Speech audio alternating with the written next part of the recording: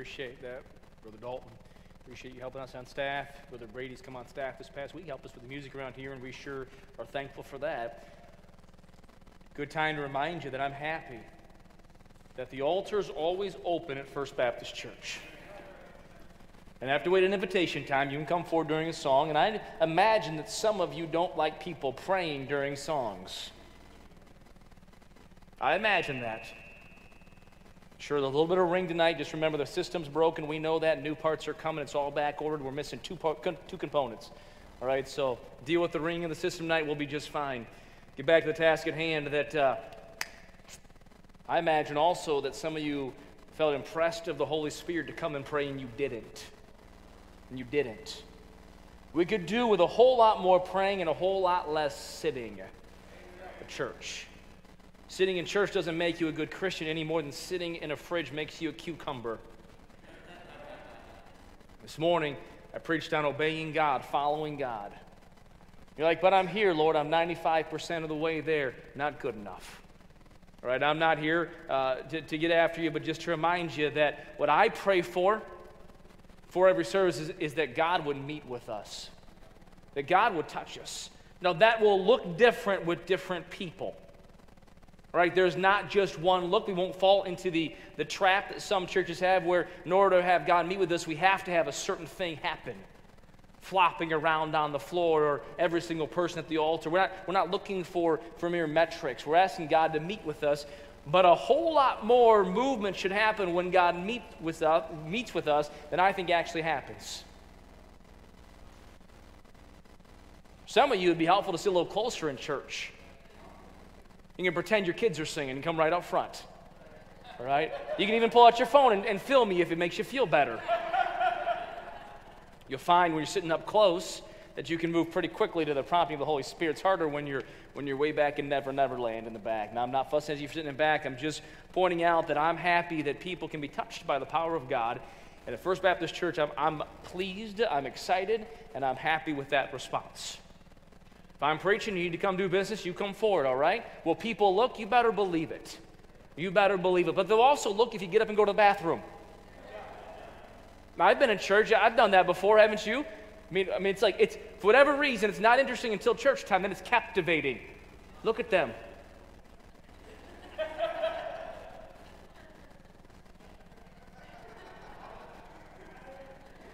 Then they come back in. What happened? You don't know, but he's on the wow. Look at them walking. I've never seen someone walk before. Amazing things in church. Amazing things that the devil will use to distract you at church. I still remember being in a church one time, and it was a church that believed that women ought to wear hats in church. They took that from 1 Corinthians. We don't believe that way, but they did, and that's fine. And this lady in a few rows in front of me had a hat that, for whatever reason, had these things coming off it that looked like a spider. And there I was in church, and I couldn't help but think this lady was getting her brain sucked out during the church service. What the pastor preached on that night, I have no idea. I do remember the hat the lady wore that sucked her brains out. Amazing the things that will distract us. I'd like to come to church and be distracted by the Spirit of God. I'm okay with that. And for a moment at church, we put aside the other distractions in our life. We silence our cell phones. You can put them away. You can use them for your Bible. I don't mind that, but it may be helpful for some people to put them on airplane mode so those things don't just buzz and beep at you. You silence your cell phones and you silence those other things that can cause distractions. And for a few moments each week, we come together to worship God. I've been praying and I've been pleased with the folks involved with music. We've been trying to focus the attention in our services right toward where we're going, which is God Himself. So that we can meet with God and we can worship God, and Lord willing, as we pray, Him with us. I pray every week that God would show up at church. Now think about that we could have church and God not show up at church. We could go through the motions and sing the songs, and listen, I wonder what the services would look like if the physical presence of God actually showed up. He walked in that door. I wonder how you'd sing if Jesus Christ walked in and stood up here while we sang the old rugged cross. I wonder if you'd be looking around like that, so I'll cherish the old rugged cross. 2 screens up there, really? Till my trophies at last. Pastor Ryan's tie, is it okay? I wonder what would happen if we realized that though we cannot see him, he is just as real and just as present. And as we sing, he's there joining us, worshiping with us as we worship him. Where 2 or 3 are gathered in my name, there I am in the midst of them. We come to church not to have a social gathering, not to just have a good time, though I hope we have a social gathering here at church. And I hope we have a good time. It's okay to laugh at church. But I pray and hope when we come to church that Jesus Christ comes and we have a seriousness, a devotion that's worthy of a Savior. What we want to have at church is serious church. We know what play church looks like. This is serious stuff. This is life and death. If you have your Bibles open to Colossians chapter number 1. Colossians, the theme that I presented in the book of Colossians, 2 words, Jesus Christ. Ephesians would submit it as the church, and Colossians, the head of the church, found in the person of Jesus Christ. Paul dealing with some issues as he comes to chapter 2, some false teaching, some false doctrine, needs some clarification. But Colossians, devoted, dedicated, written about the person, the work, the hope of Jesus Christ. In chapter 1, he introduces us to Jesus Christ. What a tremendous, what a fabulous, what an unbelievable introduction.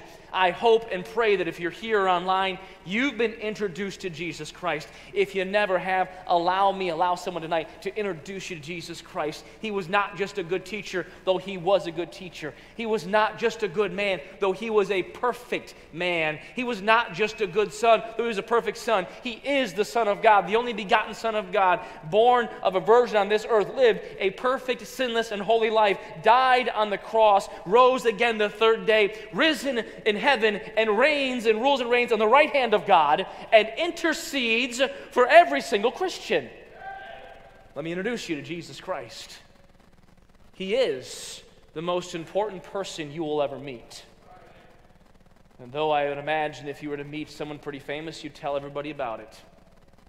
I imagine if you got to meet a president, a senator, and took a picture, you'd show the picture.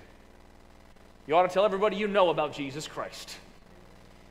And tonight, in verses 3 through 8, I want to bring our attention as we look at the life of someone who has been introduced to Jesus Christ and who has met with Jesus Christ.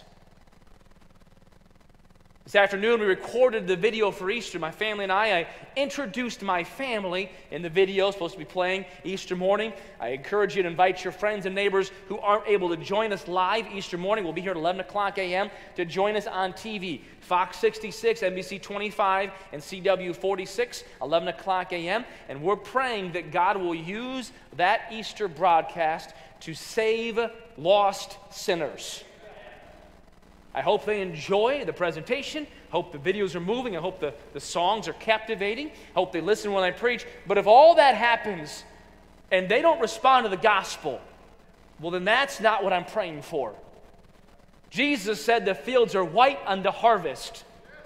And then he said, pray therefore, Lord of the harvest, that he will send forth laborers.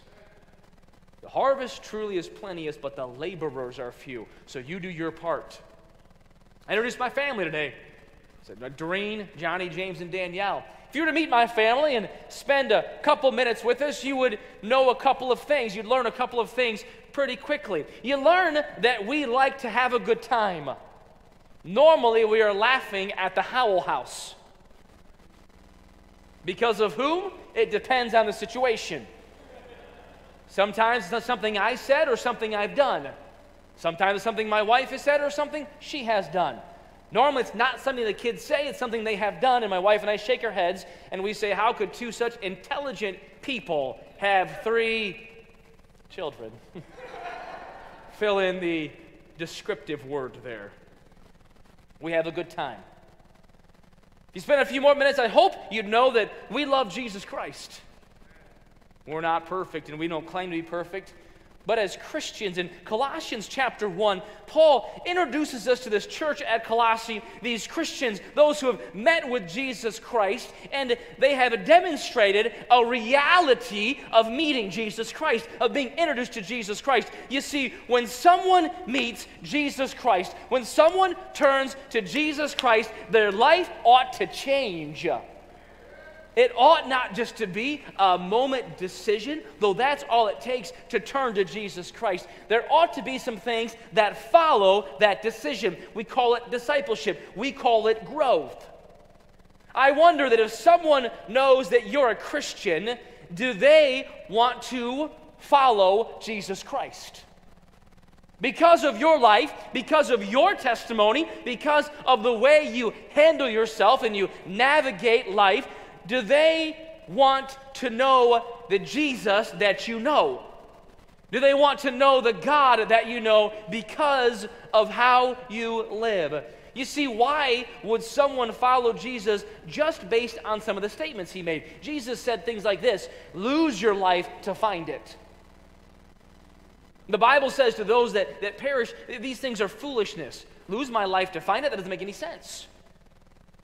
Give and you'll get. That doesn't make any sense.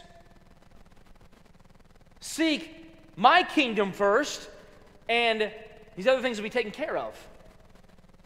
If you really want to be successful in Jesus' economy, then deny yourself, take up your cross, and follow him. These statements stand as a stark contrast to the statements that worldly philosophy typically offers.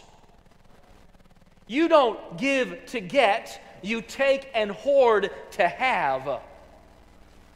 You don't deny yourself, you pamper yourself.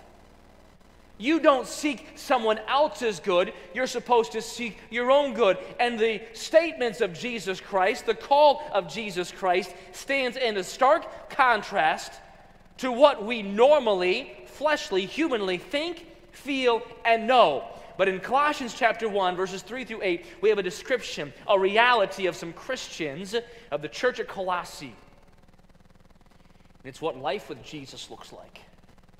If you look beginning in verse number 3, the Bible says this, Paul says this: we give thanks to God and the Father of our Lord Jesus Christ, praying always for you.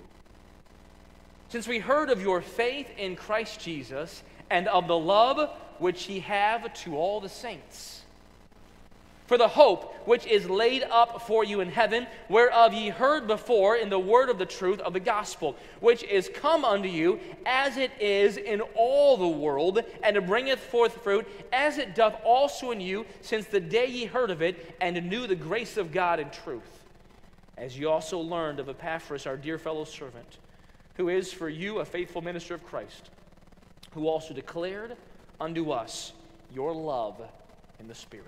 Lord, I thank you for these moments that we have. Lord, I'd ask that tonight you would again meet with us. Lord, we have set aside just a few moments to meet with you as a congregation. But Lord, we dedicate this time to you, the service to you, Lord. I've prayed for it. Many of others have prayed for it. Lord, I'd ask that there would be no distractions, that your truth would be clear, that it would be as powerful as you intended it to be. Lord, may our hearts be touched and changed so that we decide, Lord, to be like your Son, Jesus Christ. But Lord, we need your grace tonight. We need your strength. Lord, help me as I speak, and would you use this time? In Jesus' name I ask. Amen. I'd like to give us the next few moments 4 characteristics that I see in these verses. 4 characteristics of what life with Jesus looks like. 4 easy characteristics, 4 quick characteristics. The first one I find in verse number 3, we give thanks to God. The first characteristic of life with Jesus is encouraging.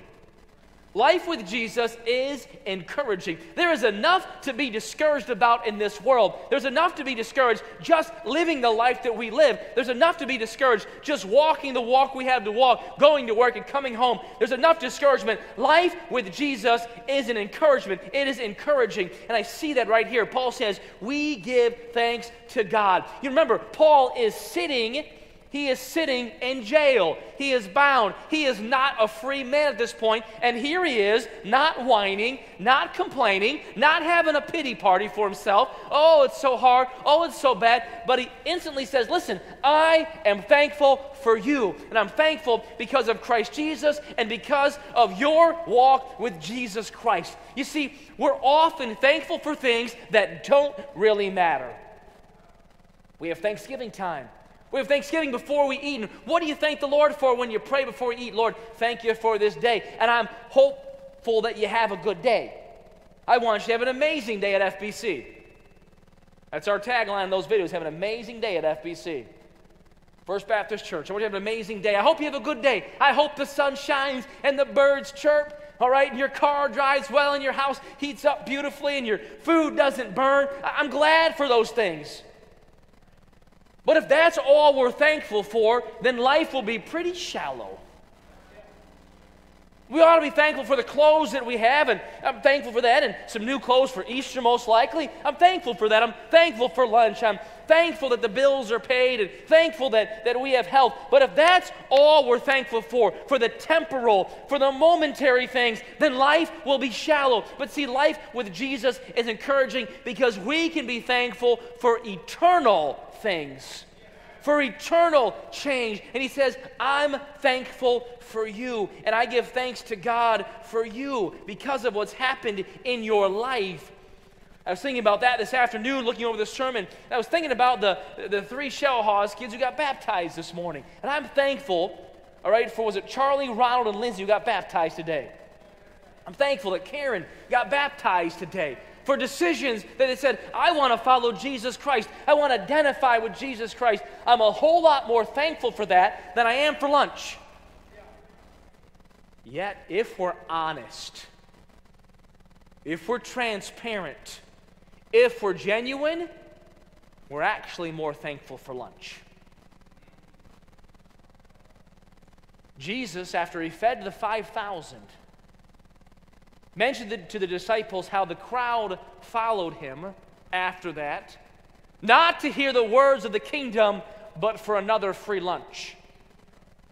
They wanted some more food. They wanted some more fish and bread. And I'm glad for those things. I'm glad that Jesus Christ brings those things and supplies our needs. I'm glad for clothes. I'm glad for vehicles. I'm glad for nice houses. I'm glad for health. I'm glad for beautiful weather. I'm glad for a beautiful building. But I'm thankful.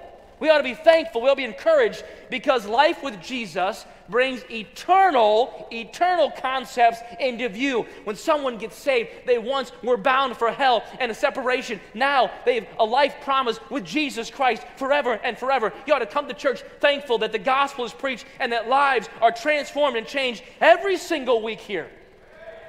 Someone says, listen, I have decided to follow Jesus. I'm thankful when the young people, when they say, listen, I choose to follow Jesus. I'm thankful when the old people say, I choose to follow Jesus Christ. I'm thankful when the rich say, I choose to follow Jesus Christ. I'm thankful when the poor say, I choose to follow Jesus Christ. I'm thankful, I'm encouraged because Jesus Christ brings eternal change. We're not here. We're not here for the temporary. And if that's all you're thankful for, if that's all you're guilty of being thankful for, then my friend, let me introduce you to Jesus Christ. And Christian, those who have been saved a long time, let's get back to being thankful for what really matters. Let's get back to being thankful for what really is eternal. I read this little thing about whining. I'll read it for you now. Today, upon a bus, I saw a girl with golden hair. I envied her. She seemed so happy, and how I wished I were so. When suddenly she rose to leave, I saw her hobble down the aisle. She had but one foot and wore a crutch. But as she passed, a smile, "Oh Lord, forgive me when I whine. I have 2 feet, the world is mine." When I stopped to buy some sweets, the lad who served me had such charm. He seemed to radiate good cheer. His manner was so kind and warm. I said, "It's nice to deal with you. Such courtesy I seldom find." He turned and said, "Oh, thank you, sir." And then I saw that he was blind. Oh, God, forgive me when I whine. I have 2 eyes. The world is mine. Walking down the street, I saw a child with eyes of blue. He stood and watched the others play. It seemed he knew not what to do. I stopped a moment. Then I said, "Why don't you join the others, dear?" He looked ahead without a word, and then I knew he could not hear. Oh, God, forgive me when I whine. I have 2 ears. The world is mine. With feet to take me where I'd go, with eyes to see the sunsets glow, with ears to hear what I would know. I'm so blessed indeed. The world is mine. Oh, God, forgive me when I whine. That'd be a good lesson for all of us. But if that's where we stop, just for eyes, just for ears, just for feet and hands, then we've missed what life with Jesus is all about. Because when you have life with Jesus, it doesn't matter how many ears you have, how well your eyes work, your ears or your feet. Listen, life with Jesus is encouraging because eternity is in view. Not only do I see an encouraging characteristic, but I see an evident characteristic. Look at verse number 4, where he says, "Since we heard of your faith in Christ Jesus and of the love which ye have to all the saints." You see, when someone meets Jesus Christ, when someone is changed by Jesus Christ, there's going to be something evident. There ought to be something evident. There ought to be something that shows on the outside, and it's not just a nice suit and a nice tie and a dress. Those things are good and those things are fine, but there ought to be some tangible evidences of a transformation by Jesus Christ. What does it look like here? 2 things: faith and love. What am I saying? I'm saying this, that because of Jesus Christ, your faith ought to be on display. Or what has someone seen of your faith in your life? Could they point to something and say, "Listen, that person's a Christian because I see how they walk by faith. I observe how they walk by faith." Paul said of the church at Colossae, I heard about your faith." How did he hear about their faith? Was it just a profession of faith? Was it just some ramblings about faith? Or do you think it was something deeper than that? What do you think it was? I think it was something deeper than that. He heard of their faith, or he heard of the evidence of their faith. Or what has your faith produced? What has your faith produced? "Well, Pastor, of course it's produced something. I'm here Sunday morning, Sunday night, and Wednesday night, and you ought to be in church 3 times a week." You ought to be. You ought to be in church. Let me try that one more time. You ought to be in church. But evidence of faith is not just coming to church, my friend. If I can, that's the bare minimum if I can. That's like a no-brainer. That's like the game starts and you showed up for the game.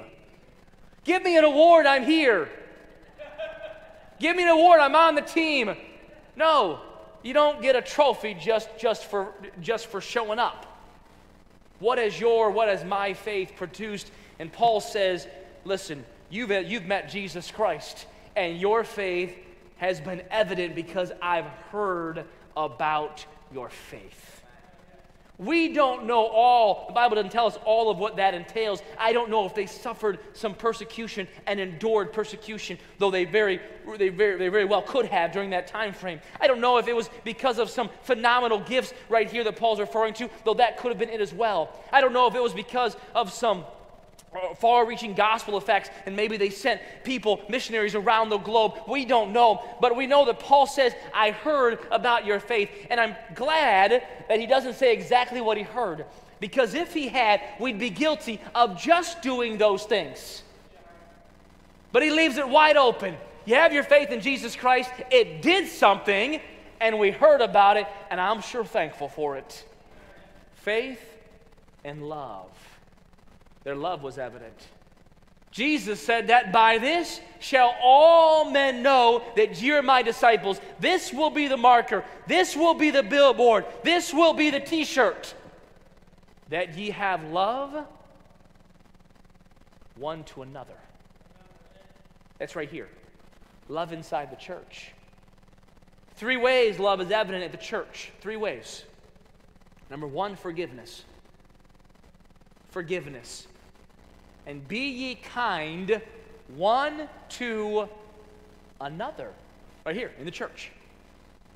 Tender-hearted, forgiving. Say that word with me. Forgiving. Say it one more time. Forgiving. You know who's here? One another's here.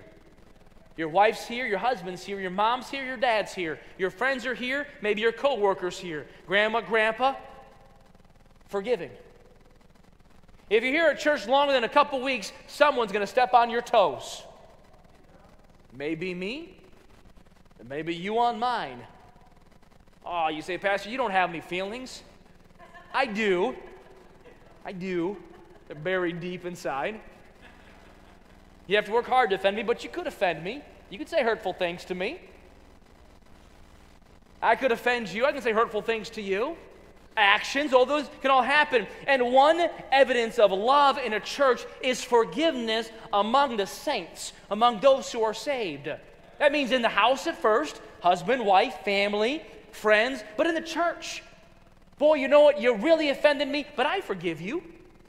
I don't hold it against you. I don't treat you like I feel like you treated me. I forgive you. I have a spirit of forgiveness. Not only is there forgiveness, but there's prayer in church as evidence of love. James says that confess your faults one to another and pray one for another. Evidence of love among Christians, 2 Christians, is prayer for each other. How you doing so far on showing love? Forgiven. You have a grudge against somebody? You're not showing love. You're not praying for fellow Christians? You're not showing love. We have needs all the time here at First Baptist Church. You ought to pray for them. I use my phone for that. Someone will tell me, hey, I'm having a procedure done. I'll almost always stop real quick and put it in my phone when that happens. Because if not, I can forget about it. You can forget about it. Pray. Forgiveness. Prayer. Number 3, compassion. That's what Colossians 3 verse 12 says. Put on therefore as the elect of God, holy and beloved, bowels of mercy and kindness. There should be an evidence of love in this church. Forgiveness, prayer, and compassion. Boy, how are you doing? What can I do? It's great to see you. It's easy to be compassionate and kind to those we get along with, but as you and I both well know, the gospel light attracts some strange bugs. Some of us are weird. Oh, and I'll get an amen there. I know you're all thinking of me, and that's okay. That doesn't offend me. There's some strange people that are Christians, are there not? Like, man, Lord, are they really saved? Because they're weird. Compassion says, I still love you. I'm still kind to you. Though your jokes may not be funny, and your jokes are like you smell. Compassion. I'm not saying anything you haven't thought at church before. Compassionate church. We get bent out of shape. Why are you sitting in my pew? Why did you ding my door in the parking lot at church? So your car gets dinged up. It happens. It happens. My car got smashed here once. That's fine. Compassion. Kindness. And Paul says, we heard about the evidence of you meeting Jesus Christ because it was evident. Because you showed some love. And I heard, Paul said, I heard about the love. There's 2 more, but I'm not going to finish them tonight. I think we ought to stop right there. How are we doing so far? How are we doing? Someone knows us. They say, boy, I want to meet Jesus. Or do they say, I would be a Christian if it weren't for Christians?